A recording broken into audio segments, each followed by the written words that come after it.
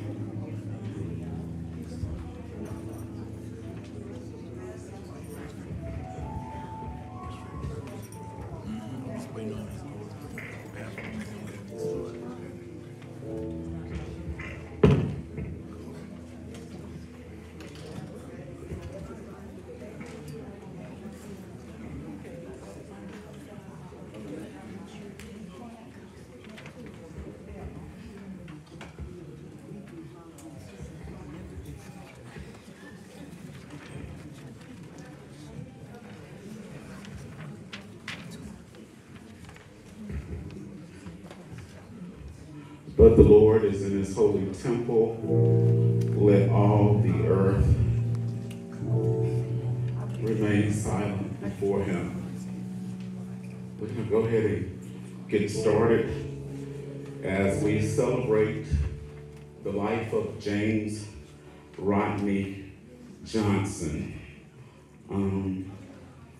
Today, we sit in a very challenging seat. And grief is a part of the fabric of life that stitches humanity together. And the only way to avoid grief is to avoid love. And to avoid love reduces the possibility of living a real, authentic life. Because we celebrate a God that is love, and God is love. So today, as we celebrate the life and honor the memory of our dear cousin, father, brother, nephew, Rodney Johnson, we are reminded of the profound impact that he had on each of our lives. Rodney as many of us knew him as, was not just a man, but he was a beacon of light, a source of unwavering love, and a steadfast pillar of strength in our lives today. Because Rodney lived a life of love. And if you knew Rodney, you knew love. So anyone that came in contact with Rodney could not help but love Rodney. As I was reading his obituary, it said that he was always the best friend. He was always that best brother. He was always that best cousin. So before we go any further, can we just stand and give God praise for the life of James Rodney Johnson? Can you open your mouth and tell God thank you for the life? Let God know how much you thank him for his life. Let God know how much you adore God, how much you love God, how much we praise God. We give God praise. We give God reverence. We love God. Hallelujah. Hallelujah. We thank God for the life and for the legacy of our dear cousin, friend, father, Rodney Johnson. You may be seated. We're not going to hold you long because as we promised you, Brittany, we're not going to do a long out funeral, but this is supposed to be a great time. Because of the weather, we brought it to the inside. So this is not your regular funeral that you will attend and everything, so it's going to be very, very short and brief. We have the outline here. We ask that you will follow it according to that. We'll have our scripture reading coming from Raheem Graham, and then we'll have our prayer coming from Kendrick Pearson. Following that, we'll have a musical selection. Following that musical selection, we will have some family sharing coming from Ms. Rosalie Hennigan, who was a cousin, and coming from Mr. Ricky Oliver, who also was a cousin. Following that, then I will come back with a brief eulogy. Amen. Not a sermon, but a eulogy. Okay? Amen. Amen. The program has been outlined.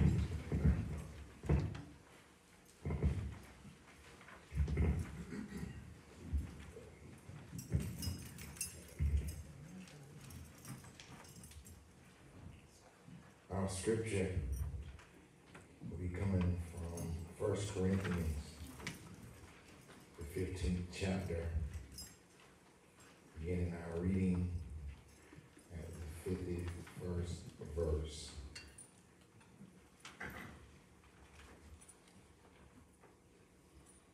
Reads thus: Behold, I show you a mystery. We shall not all sleep, but we shall all be changed. In a moment, in the twinkling of an eye, at the last trump, for the trumpet shall sound, and the dead shall be raised incorruptible, and we shall be changed. For this corruptible must put on incorruption, and this mortal must put on immortality. So when this corruptible shall have put on incorruption, and this mortal shall have put on immortality, then shall be brought to pass the saying that is written, Death shall be swallowed up in victory. O death, where is thy sting? O grave, where is thy victory? The sting of death is sin, and the strength of the law, and the strength of sin is the law. But thanks be to God, which giveth us victory through our Lord Jesus Christ. Therefore, my beloved brethren, be ye steadfast, unmovable, always abounding in the work of the Lord. For as much as ye know that your labor is not in vain in the Lord. May the family find strength in the words of our Lord and Savior Jesus the Christ. Amen. Amen. Let us pray. The most holy and precious God, we thank you for just being with us right now. Thank you, Lord, for the life Brother Rodney lived. Thank you, Lord, for the life that he impacted, God. The people that he encouraged, God. The love that he gave, God. God, he could not give love, God, if he didn't have the love of you.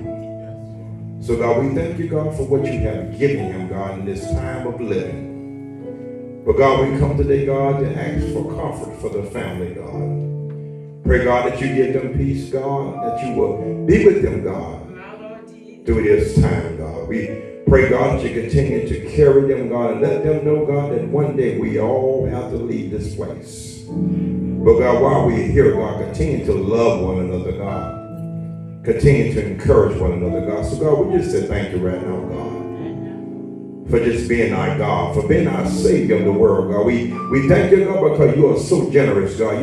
God, you give us grace and mercy, God, what we do not deserve, God. And God, we say thank you, Holy Spirit. So, God, we ask you right now, God, for a peace of mind for the family, God. I pray, God, for the children, for the brothers and sisters, God. We ask you, God, to keep them right now in the name of Jesus, God. But God, we thank you for the life that is here right now, God. We thank you, God, that you gave us life. And God, that we continue, God, to cherish every moment, every second, God, of every breath that we take, God. And God, we just want to say thank you right now, God. God, not to pray a long prayer, but God, we give you glory, God. Because God, if it had not been for you, God, we won't be here, God. So God, you said in the word that everything that has breath, praise ye the Lord, God. So God, we give you praise right now, God. For every opportunity, God, every step that we take, God, everything that you have given us up to this present time, God. God, we say thank you, God. So God, we lift our hand, God, right now, God. And God, we say thank you right now, God, for all you have done. But God, we thank you for the life that he has lived. And God, may he find rest and peace with the family, God. And God, we be so careful to give you glory, to give you praise. It's all in the matchless name of Jesus. Let all God's people say amen. Amen.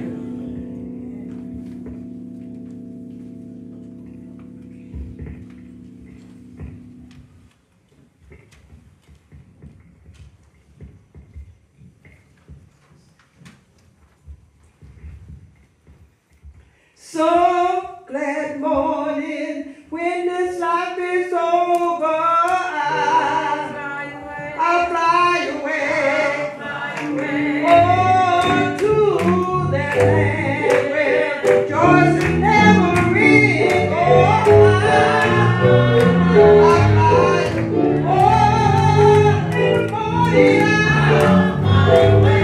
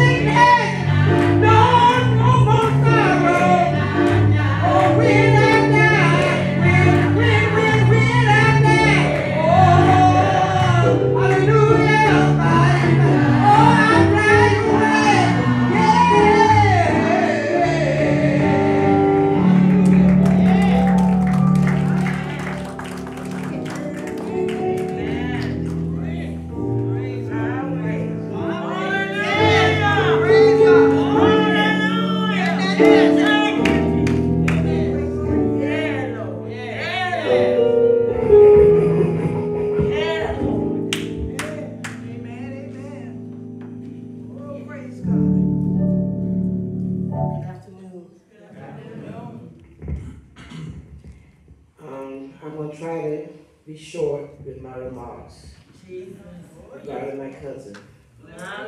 First, all praises to God. Yes. All the men of the cloth. My dear family and friends. Jesus.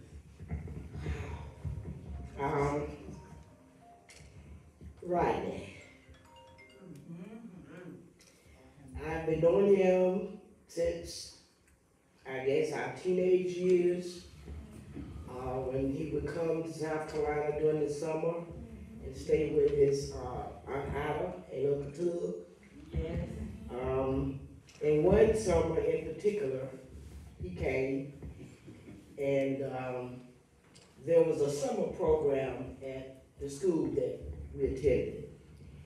You know, people got jobs. And this particular summer, Rodney got a job. And I'm trying to figure out how Rodney get a job in South Carolina at a school that I attend. He don't live here, he don't work here, you know, and I was kind of upset with him because he had gotten a job in the summer program at the school and I didn't get the job. And I never could figure that one out. And I would often ask him, well, Rodney, how was you able to get that job? Don't worry about it, cuz. Don't worry about it. Rodney would be at all the family reunions. And anytime he was in Bennettsville, he would call and we would talk. Brittany, I've never met you. And I hate we had to meet under these circumstances, but you was the love of his life. Yes. He talked about you all the time. Yes. My last conversation with Rodney was last summer. Me and my best friend went to New York and to visit and tour or whatever. And it was in July. So I called Rodney. I said, hey, cuz, I'm up here visiting and we're staying such and such and such a place. Rodney said, okay. I said, you gonna come by? He said, cuz, it is hot out there. Now, it is hot out there, and I won't be coming out. He said, so now I might see you when the sun go down. He said, but for right now, no, I'm not coming out. And I could appreciate that because it was hot in New York on that day. I'm going to miss my cousin dearly, even though he stayed miles and miles and miles away. But whenever we gathered together, it was like I saw you yesterday. That's right. I love my cousin. I love all of my cousins. I'm glad I got to meet you, Brittany. Yes. All I can say is sleep on, cuz. I'm going to miss you. Amen. Yes. Hallelujah. Hallelujah. Yes.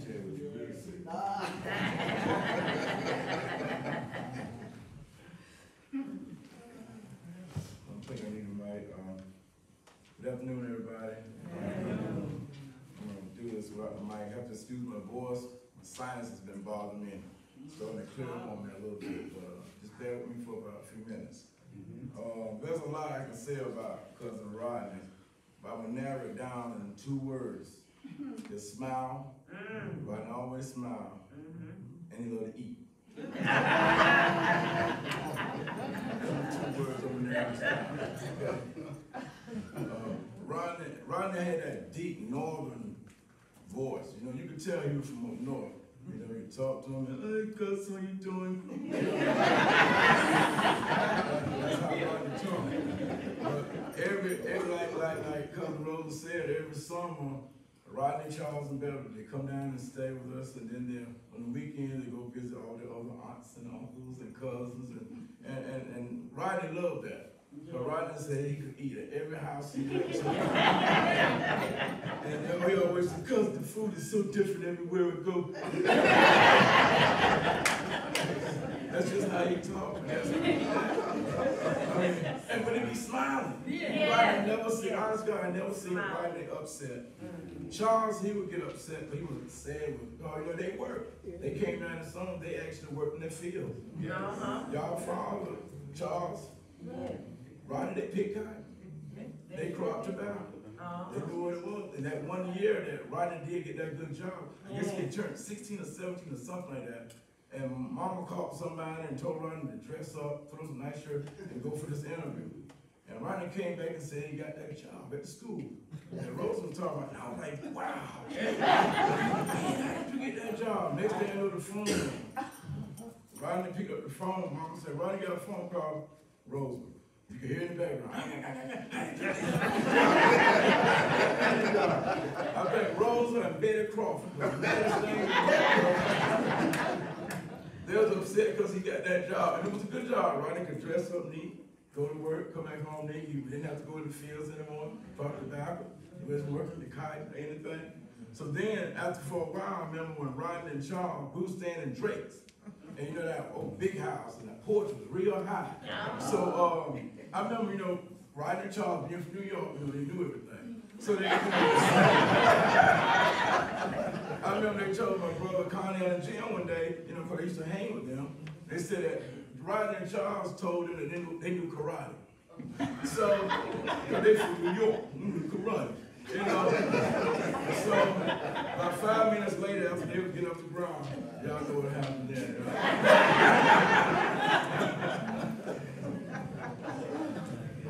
So I could go on and on talking about Rodney and Charles, but one more I'm gonna tell, and then that'll be it. It's when you know, you come down here, you're gonna go to church.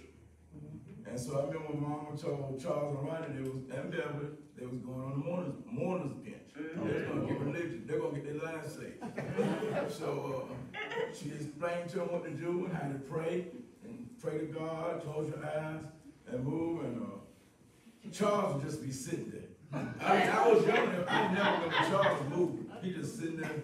Rodney was moving. I remember Rodney, and then they said Rodney would open his eyes and look around a little bit. Neither one of them got religion and jumped up. By the time Rodney would get home, I asked him about the experience. I said, how was it rough? He said, cuz it was all right, but oh, it was hot. I was thinking about what I was going to eat. I would cut it off. I could go it off.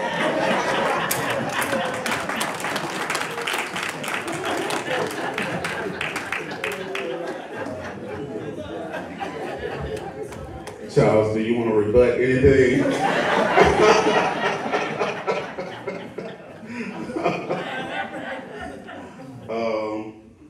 Thank you, Rosa and Cousin Rosa, and thank you, Ricky. Nobody can do it like my brother Ricky. Thank you for those wonderful, wonderful, wonderful remarks. I'm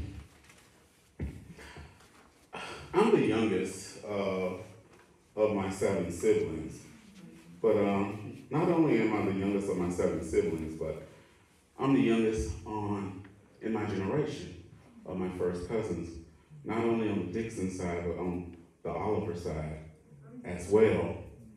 And it gives me an honor and a privilege to stand here and share a few words with you all in reference to my cousin Rodney's life. But I will tell you, in all my writings, this has been the hardest. This has been very, very hard to put in words, Rodney's life. But I do want to share a story with Rodney before I get into the eulogy though. When Ricky and was sharing about Rodney and them, they would come down and they worked in tobacco. And they cropped tobacco and they picked cotton. I remember one Sunday, when before I even got out of church, there was a message on my phone, and I said, oh, Rodney called me. So I listened to the message, and Rodney said, Perry, when you get a chance, he said, I know you're in church, when you get a chance, give me a call. It's important. I said, okay, then, so I'm thinking something seriously had happened. So I called Rodney, Brittany. And so Rodney said that he was sitting there thinking, and he said, we lived in New York, and we picked cotton and tobacco. How did you get out of not picking cotton and tobacco? How you get out of everything? You ain't getting nothing. No, that's not true. That's not true. But there's an advantage of being the youngest one. There is an advantage. Amen. Amen. So I just told her, I said, Rodney, I just happened to born in 66. I don't know. I know, but I thank God for it. Amen. Amen. I thank God for it. But just to share with the eulogy for Rodney, things I knew that Rodney loved New York. Rodney loved everything about New York. We could say Rodney loved food. Rodney loved to laugh. And Rodney loved God. And Rodney loved the things of God. Rodney and I had several conversations about his walk with God and about going to church or being in church and things. And I hope my eulogy reflects on some of that.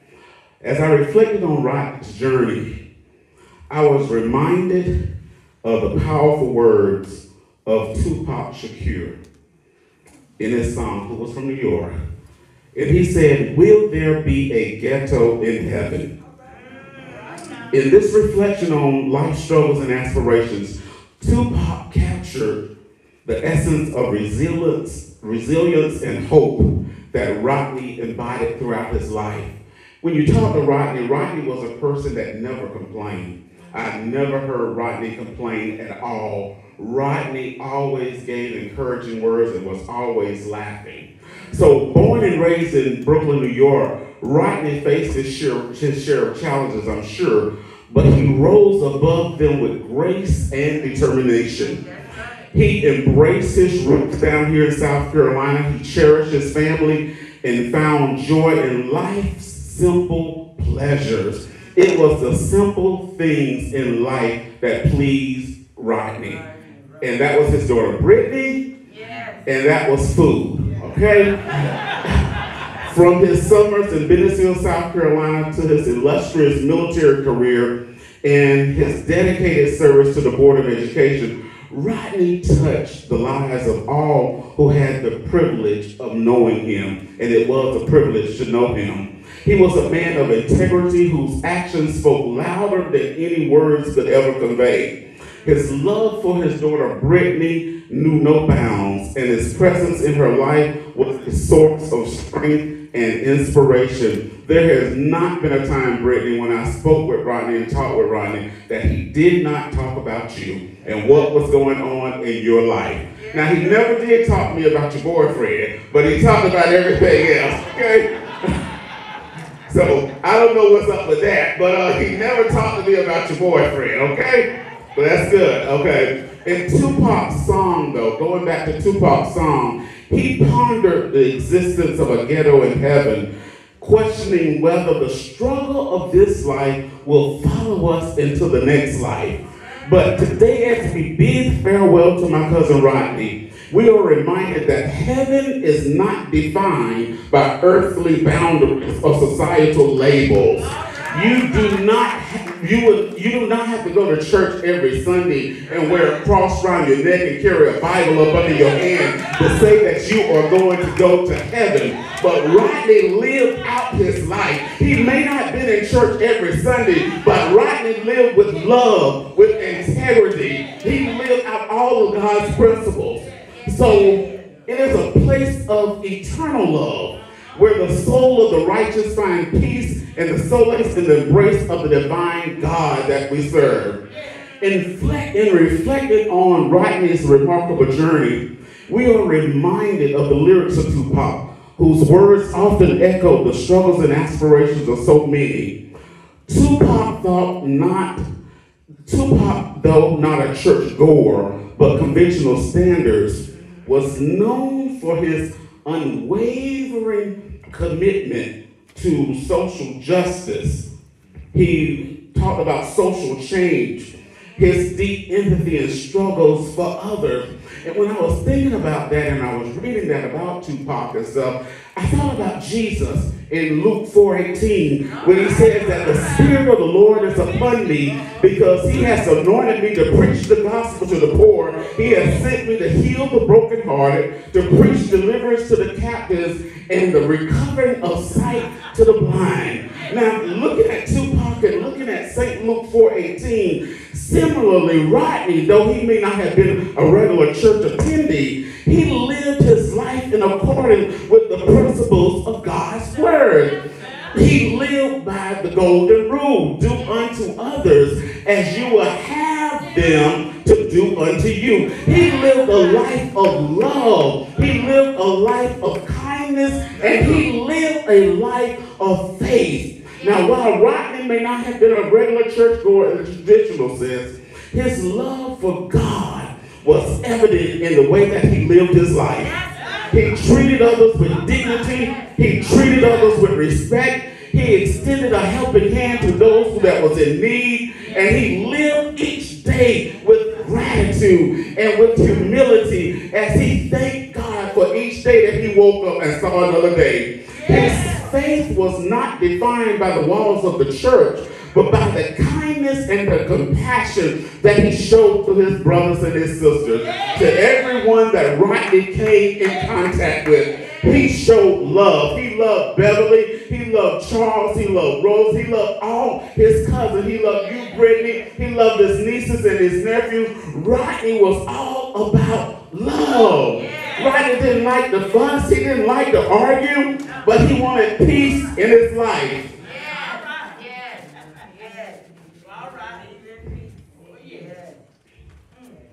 Today, as we bid farewell to Rodney, we are reminded that heaven is not a place reserved for the religious elite, but for all who live their lives with love, compassion, and integrity.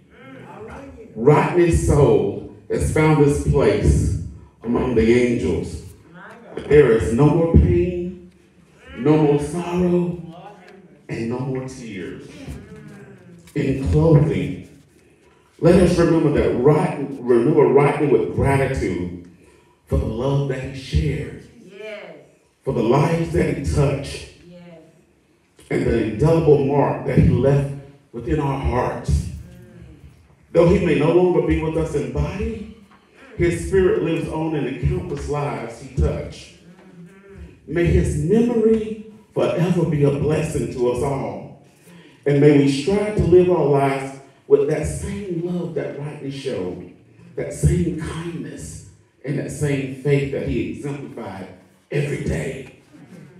Rest in peace, my dear cousin. Your light will continue to shine brightly in our hearts. Can I say, well done, thy good and faithful servant.